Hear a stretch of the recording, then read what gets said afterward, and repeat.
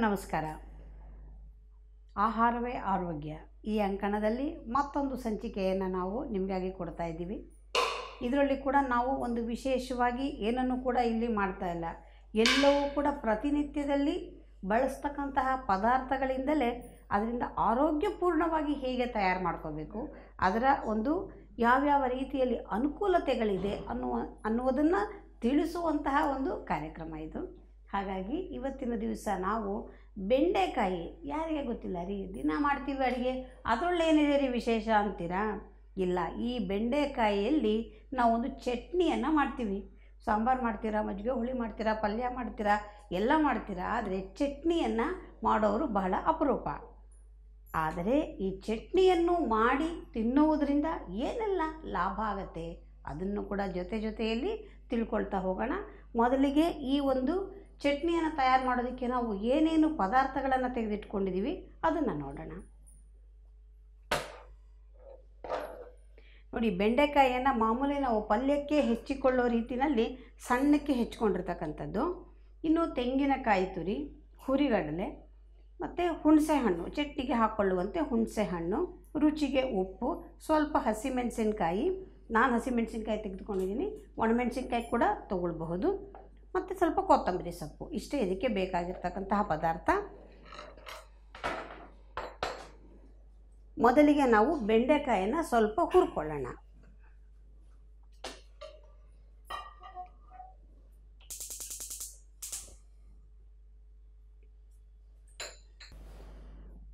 ಬೆಂಡೆಕಾಯಿ ಸಣ್ಣಗೆ ಹೆಚ್ಚಿಟ್ಕೊಂಡಿರ್ತಕ್ಕಂಥದ್ದು ಹಾಕ್ಕೊಳ್ಳೋಣ.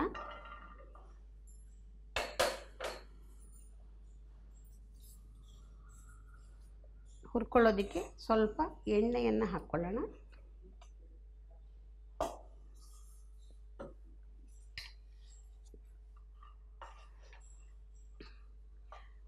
ಈ ಬೆಂಡೆಕಾಯಿ ಬಹಳ ರುಚಿಯಾಗಿರುವಂತಹ ತರಕಾರಿ, ಮೇಲಿಂದ ಮೇಲೆ ಎಲ್ಲರ ಮನೆಯಲ್ಲೂ ಮಾಡ್ತಕ್ಕಂಥದ್ದು. ಇದು ಆರೋಗ್ಯಕ್ಕೆ ಕೂಡ ಸಾಕಷ್ಟು ಪ್ರಯೋಜನಕಾರಿಯಾಗಿರುವಂಥದ್ದು, ಎಲ್ಲರಿಗೂ ಗೊತ್ತಿರುತ್ತೆ. ಆದರೆ ಇದರಲ್ಲಿ ಏನೇನಿದೆ, ಯಾತಕ್ಕೆ ಪ್ರಯೋಜನ, ಇದನ್ನು ಸ್ವಲ್ಪ ತಿಳ್ಕೊಳ್ಳೋಣ.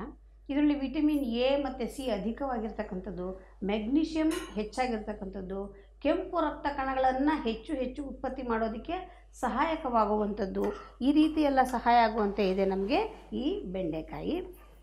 ಮತ್ತು ಅಷ್ಟೇ ಅಲ್ಲ ನೋಡಿ, ಇತ್ತೀಚಿನ ದಿನಗಳಲ್ಲಿ ನಮಗೆ ಕಂಡು ಬರ್ತಾ ಇರ್ತಕ್ಕಂಥದ್ದು ಈ ಆರ್ಥರೈಟಿಸ್ನಂತಹ ಸಮಸ್ಯೆ ಮತ್ತು ಈ ಕೀಲುಗಳಲ್ಲಿ ಬರುವಂತಹ ನೋವು, ಇದನ್ನು ನಿವಾರಣೆ ಮಾಡೋದಕ್ಕೆ ಅತ್ಯಂತ ಪ್ರಯೋಜನಕಾರಿಯಾಗಿರ್ತಕ್ಕಂತಹ ತರಕಾರಿ ಅಂದರೆ ಅದು ಬೆಂಡೆಕಾಯಿ.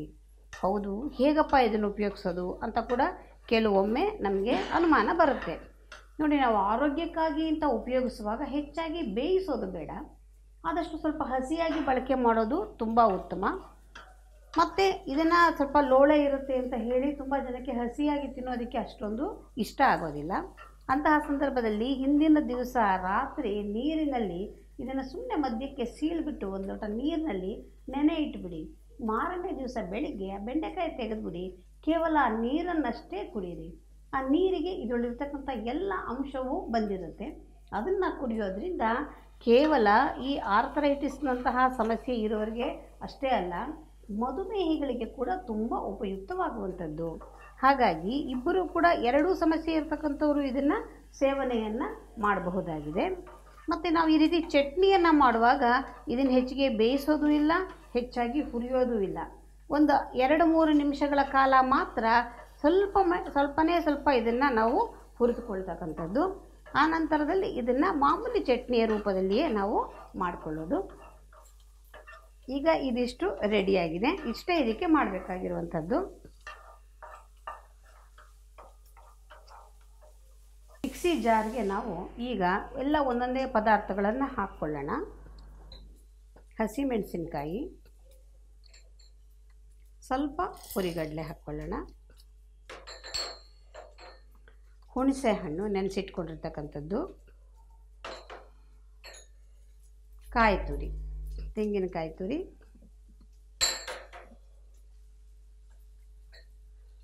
ಸ್ವಲ್ಪ ಉಪ್ಪನ್ನು ಹಾಕ್ಕೊಳ್ಳೋಣ.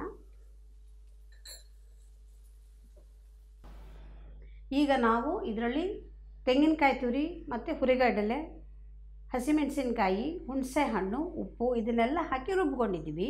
ಈ ಬೆಂಡೆಕಾಯಿ ಹುರ್ಕೊಂಡಿದ್ವಲ್ಲ ಅದನ್ನು ಕೊನೆಯಲ್ಲಿ ಒಮ್ಮೆ ಹಾಕ್ಕೊಂಡು ಅದನ್ನು ಒಂದು ರೌಂಡ್ ತಿರುಗಿಸ್ಕೊಂಡ್ರೆ ಸಾಕು.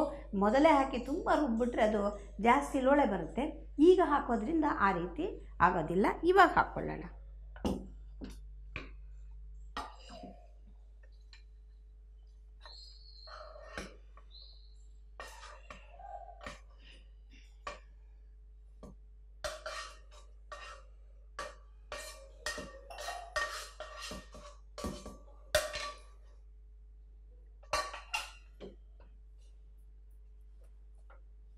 ಈಗ ಬೆಂಡೆಕಾಯಿಯನ್ನು ಮತ್ತು ಕೊತ್ತಂಬರಿ ಸೊಪ್ಪನ್ನು ಎರಡನ್ನು ಕೊನೆಯಲ್ಲಿ ಹಾಕ್ಕೊಳ್ತಾ ಇದ್ದೀನಿ. ಇದನ್ನು ಮತ್ತೊಮ್ಮೆ ನಾವು ರುಬ್ಕೋಬೇಕಾಗತ್ತೆ. ಒಂದು ನಿಮಿಷ ರುಬ್ಕೊಂಡು ಬಂದುಬಿಡ್ತೀನಿ. ಇವಾಗ ಇದು ರೆಡಿಯಾಗಿದೆ. ಬೆಂಡೆಕಾಯಿ ಹಾಕಿ ರುಬ್ಬಿದ್ದಾಗಿದೆ. ಇದನ್ನು ನಾವು ಒಂದು ಬೌಲ್ಗೆ, ಸರ್ವಿಂಗ್ ಬೌಲ್ಗೆ ಬಗ್ಗಿಸ್ಕೊಳ್ಳೋಣ. ಒಂದು ಒಗ್ಗರಣೆ ಹಾಕೋಣ. ಅಲ್ಲಿಗೆ ಬೆಂಡೆಕಾಯಿ ಚಟ್ನಿ ಮುಗಿಯುತ್ತೆ.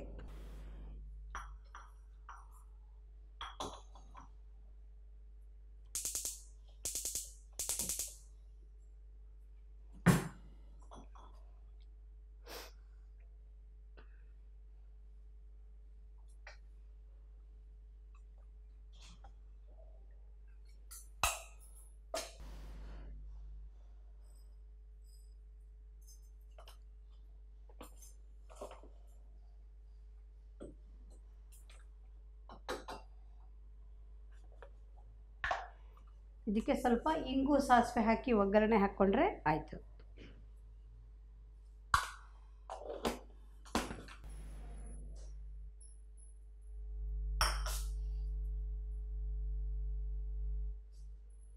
ಬೆಂಡೆಕಾಯಿ ಚಟ್ನಿ ರೆಡಿಯಾಗಿದೆ.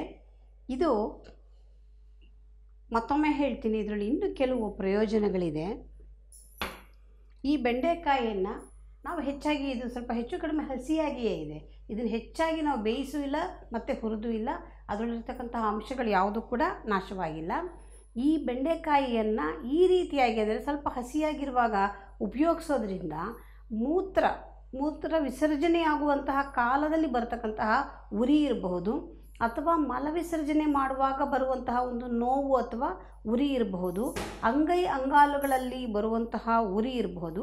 ಈ ರೀತಿಯ ಒಂದು ಸಮಸ್ಯೆಗಳನ್ನು ಇದು ನಿವಾರಿಸೋದಕ್ಕೆ ತುಂಬ ಉಪಯುಕ್ತವಾಗುತ್ತೆ. ಹಾಗಾಗಿ ಬೆಂಡೆಕಾಯಿನ ಆಗಿಂದಾಗೆ ಉಪಯೋಗಿಸ್ತಾ ಇದ್ದರೆ ಈ ರೀತಿಯ ಸಮಸ್ಯೆಗಳು ಬರದೇ ಇರೋ ರೀತಿಯಲ್ಲಿ ನಾವು ಜೋಪಾನ ಮಾಡ್ಕೊಳ್ಳೋದಕ್ಕೆ ಸಹಾಯ ಆಗುವಂಥದ್ದು. ಅದರ ಜೊತೆಗೆ ಈ ಬೆಂಡೆಕಾಯಿನ ಸಣ್ಣ ಮಕ್ಕಳಿಂದ ನಾವು ಅಭ್ಯಾಸ ಮಾಡಿಸಿ ಮಕ್ಕಳಿಗೆ ತಿನ್ನಿಸೋದನ್ನು ನಾವು ಅಭ್ಯಾಸ ಮಾಡಿಸಿದ್ದೇ ಆದರೆ ಬುದ್ಧಿ ಚುರುಕಾಗತ್ತೆ, ಮಕ್ಕಳಿಗೆ ಜ್ಞಾಪಕ ಶಕ್ತಿ ವೃದ್ಧಿಯಾಗತ್ತೆ. ಇದು ಅತ್ಯಂತ ಅಮೂಲ್ಯವಾದದ್ದು. ಹಾಗಾಗಿ ಬೆಂಡೆಕಾಯಿಯನ್ನು ನಾವು ಹೆಚ್ಚು ಬಳಕೆ ಮಾಡೋದ್ರಿಂದ ಅನೇಕ ರೀತಿಯಲ್ಲಿ ಆರೋಗ್ಯದ ಒಂದು ನಮಗೆ ಅನುಕೂಲತೆಗಳು ಇರುವಂಥದ್ದು. ಜೊತೆಗೆ ಇದರ ಹೆಸರು ಲೇಡಿ ಫಿಂಗರ್ ಅಂತ ಕರೀತಾರೆ. ಲೇಡಿ ಫಿಂಗರ್ ಅಂತ ಕರೆಯೋದ್ರಿಂದನೂ ಕೂಡ ಹಿಂದೆ ಬಹುಶಃ ಅದರಲ್ಲೂ ಕೆಲವು ಅರ್ಥಗಳು ಅಡಗಿರಬಹುದು. ಸುಮಾರು ಜನ ಹೇಳ್ತಾರೆ, ಹೆಸರಲ್ಲಿ ಏನಿದೆ ರೀ ಅಂತ. ಹೆಸರಲ್ಲಿ ಎಲ್ಲವೂ ಇದೆ. ನಾನು ಎಷ್ಟೋ ಬಾರಿ ಹೇಳ್ತಾ ಇರ್ತೀನಿ, ಪ್ರತಿಯೊಂದರ ಹೆಸರಿನಲ್ಲಿ ಅದರಲ್ಲಿ ಅಡಗಿರುವಂತಹ ಅನೇಕ ವಿಚಾರಗಳು ಇರುತ್ತೆ. ಅದೇ ರೀತಿಯಲ್ಲಿ ಇದರಲ್ಲೂ ಕೂಡ ಹೆಣ್ಣು ಮಕ್ಕಳಿಗೆ ಸಹಾಯ ಆಗುವಂತಹ ಅನೇಕ ಅಂಶಗಳು ಇದರಲ್ಲಿ ಕಂಡುಬರುತ್ತೆ. ಅಂದರೆ ಯಾರಿಗೆ ಈ ವೈಟ್ ಡಿಸ್ಚಾರ್ಜ್ನಂತಹ ಸಮಸ್ಯೆ ಇರುತ್ತೆ ಅಂಥವರಿಗೆ ಇದು ಅತಿ ಉಪಯುಕ್ತವಾಗ್ತಕ್ಕಂತಹ ತರಕಾರಿ. ಹಾಗಾಗಿ ಅವರು ಕೂಡ ಇದನ್ನು ಹೆಚ್ಚು ಬಳಕೆ ಮಾಡೋದ್ರಿಂದ ಸಾಕಷ್ಟು ಲಾಭ ಆಗುವಂಥದ್ದು. ಹಾರ್ಮೋನ್ಗಳ ವ್ಯತ್ಯಯದಿಂದ ಬರ್ತಕ್ಕಂತಹ ಸಮಸ್ಯೆಗಳಿದ್ದಾಗ ಅದರಿಂದನೂ ಕೂಡ ಪ್ರಯೋಜನ ಆಗೋದಕ್ಕೆ ಈ ತರಕಾರಿ ನಮಗೆ ಸಹಾಯ ಆಗುತ್ತೆ. ಹಾಗಾಗಿ ಪ್ರತಿಯೊಂದು ತರಕಾರಿಯಲ್ಲೂ ಹೀಗೆ ಒಂದೊಂದು ವಿಶೇಷತೆ ಇದ್ದೇ ಇರುತ್ತೆ. ಮತ್ತೊಂದು ಸಂಚಿಕೆಯಲ್ಲಿ ನಾನು ಮತ್ತೊಂದು ತರಕಾರಿ ಅಥವಾ ಹಣ್ಣುಗಳ ವಿಶೇಷತೆಯನ್ನು ಅದರ ಆಹಾರ ತಯಾರಿಕಾ ಕ್ರಮದ ಜೊತೆಯಲ್ಲಿ ನಿಮ್ಮೊಂದಿಗಿರ್ತೇನೆ. ಯಾಕೆ ತಡ, ಬೇಗ ಸಬ್ಸ್ಕ್ರೈಬ್ ಮಾಡ್ಕೊಳ್ಳಿ, ಜೊತೆಗೆ ಲೈಕ್ ಮಾಡಿ, ಎಲ್ಲರಿಗೂ ಶೇರ್ ಮಾಡಿ. ಇದೆಲ್ಲದರ ಜೊತೆಗೆ ಫೇಸ್ಬುಕ್ಕಲ್ಲಿ ನಮ್ಮನ್ನು ಫಾಲೋ ಮಾಡಿ. ಡಾಕ್ಟರ್ ಗೌರಿಯಮ್ಮ ಚಾನಲ್ಗೆ ಸಬ್ಸ್ಕ್ರೈಬ್ ಆಗಿ, ಪಕ್ಕದಲ್ಲಿರೋ ಬೆಲ್ ಐಕಾನ್ ಅನ್ನು ಪ್ರೆಸ್ ಮಾಡಿ. ನಿಮಗೆ ನೋಟಿಫಿಕೇಶನ್ ಬರುತ್ತೆ. ಮುಂದೆ ಬರುವ ನಮ್ಮ ಎಲ್ಲ ವಿಡಿಯೋಸ್ಗಳನ್ನ ಮೊದಲೇ ನೋಡಬಹುದು. ಫೇಸ್ಬುಕ್ನಲ್ಲಿ ಡಾಕ್ಟರ್ ಗೌರಿ ಸುಬ್ರಹ್ಮಣ್ಯ ಅನ್ನೋ ಪೇಜ್ ಅನ್ನ ಲೈಕ್ ಮಾಡಿ, ಫಾಲೋ ಮಾಡಿ.